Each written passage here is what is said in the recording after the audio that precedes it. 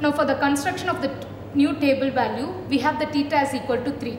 So if a value has multiple lines over it, we have to add the theta value with it.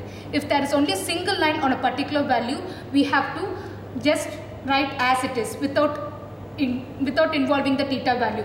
With all the other values which does not have any other line, we have to subtract it. So the first value is 5. Since it has 2 lines on top of it, I am going to add 3 with it, which will be 5 plus 3, 8. And 0, it has only single line on top of it, I'll write as it is. 8 also. 10 has 2 lines over it, so it will be 13. 11 as it is. Here we have only single line, so it is 0. 8 plus 3 will be 11. Single line 0. Single line 3. Again here we have another single line, it will be 0. 2 lines, so it will be 3. Single line 2. Single line 0. Again we have another single line here, so 5, 0. We have already added and it is again 0. The rest of the values we have to subtract it with 3. So 6 minus 3 will be 3, 15 minus 3 will be 12, 3 minus 3 0, and then 6 minus 3 3, 4 minus 3 1, 7 minus 3 4, 5 minus 3 2, 6 minus 3 3, 8 minus 3 5.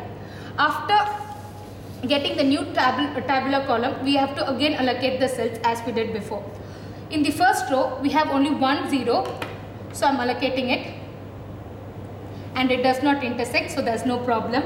And in the second row I have 3 zeros, so I am ignoring it. In the third row also I have 2 zeros, so I am ignoring it. And in the fourth row I have only 1 0. Suppose if I allocate this one, it does not intersect with any other cells, any other unallocated cells, so I am allocating it.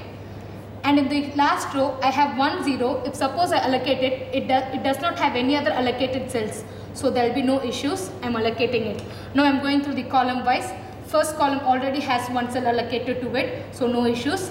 Second column also has another allocated cell. In the third column I have 1 0. Suppose if I allocate this one, there are no other allocated cells, so I am assigning it to it. Fourth row already has an allocated zeros, and in the fifth row I have 2 zeros. Suppose if I allocate this one, there are no other allocated cells beside it or on top of it, so I am allocating this one. Now I can assign each mechanic to each mission.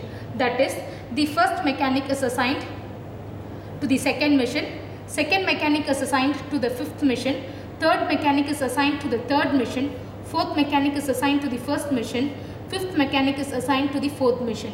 So the total value which will be obtained from the original tabular column will be, since the first mechanic is assigned to the second mission, which will be 15, second mechanic to the fifth mission, which will be 19, third mechanic to the third mission, which will be 14, fourth mechanic to the first mission, which will be 14 again, and fifth mechanic to the fourth mission, which will be 11. By summing up all these values, we will get a value of 73. So this will be the final result. Thank you.